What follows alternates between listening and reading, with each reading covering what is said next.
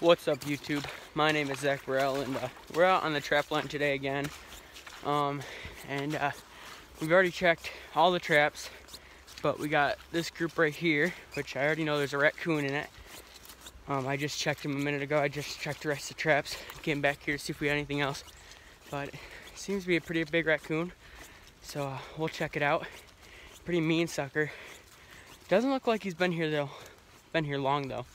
Not much of a catch circle, but all right, we're gonna turn you around to him. Okay, so here's the raccoon. As you can see, he's a little vicious. He's biting at the trap. Not much of a catch ring, which compared to yesterday's raccoon, which if you haven't watched yesterday's video, go check that out right now.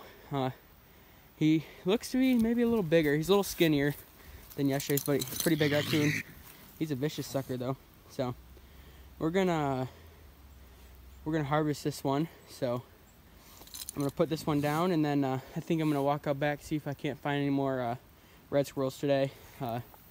Did kick up a rough grouse though earlier, so be cool to see one of those again and get it on video.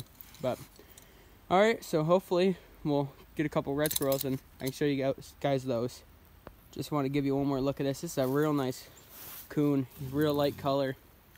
See, he's pretty coon, but it's a male, I can tell you that. So the boars are in rut, so they're moving. That's good, because now you're catching big boars instead of the young kits and sows.